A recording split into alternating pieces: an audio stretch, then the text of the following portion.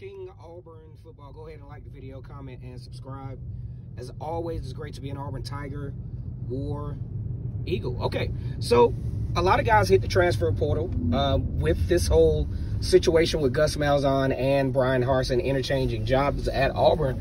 But that's not to say that some of these guys wouldn't hit the portal anyway. You got guys like DJ Williams, who Auburn was going to depend on a little bit next year in the running game. Also, Mark Anthony Richards, who, I mean, got a lot of looks in that Alabama game, which kind of led to believe, hey, you know, this guy could possibly push the envelope for some playing time along with Tank Bigsby. Not the case. As soon as everything hit the fan, Mark Anthony Richards departs, goes back to Florida. I think it was Florida State that he went to. DJ Williams, I think, went to Florida as well. No, went to Florida State. I might have those two backwards. And then you have Mark Anthony Richards that actually joined Gus Malzahn at UCF. Now, that leaves me, you know, because I know we get tired of talking about all the players that left, the coach that left, and all that this other stuff. But I just thought of a question that was brought to my attention via the comment section, where he was kind of talking about the prospect of Bo Nix leaving.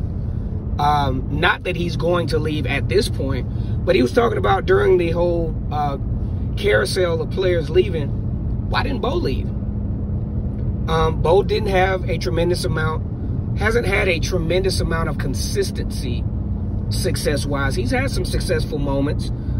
He's, you know, really done relatively well in some areas.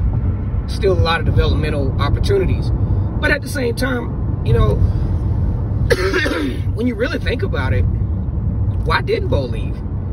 You know, he had an opportunity to get a fresh start, maybe go to UCF with Gus, or go to another power, you know, maybe lower end Power 5 school or FBS school that could really accentuate his talents, because he wouldn't be consistently playing 5- and 4-star players every game, which he just didn't perform well against at times. This is a car cast, by the way. I haven't done one of these in a while. But I believe Bo Nix is loyal to Auburn. Obviously, his daddy played football here, Patrick Nix.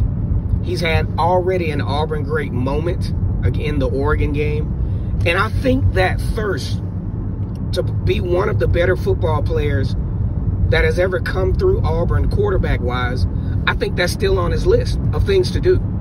And I think if he left and decided to transfer, hit the transfer portal, go to another school, even if he was successful at that other school, I just don't think it will feel the same. It won't have the same meaning for Bo, having prospected as wanting to be an Auburn Tiger pretty much as long as he's been conscious of his surroundings.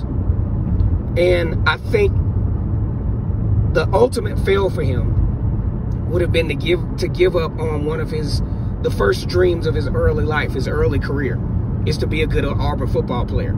Does he have the opportunity? I think so. I think he really does have the opportunity to kind of right the ship, to get some things in place. I will say in the Northwestern game, statistically, that was one of his better games down the stretch. Had a nice pass to Elijah Kenyon for a touchdown, and made some things happen with his feet, stretched the game out a little bit. But like I said before, I think he has some opportunities to be successful. He's a great athlete. I mean, we can't take that away from him. Mechanic-wise, when he sets his feet, I mean, one of the better passers, you know, in the league. But the erratic stuff is something that, you know, Bo Nix is definitely going to have to kind of calm down on. But it's like I'm really, really excited to see how Bo Nix approaches this spring football training.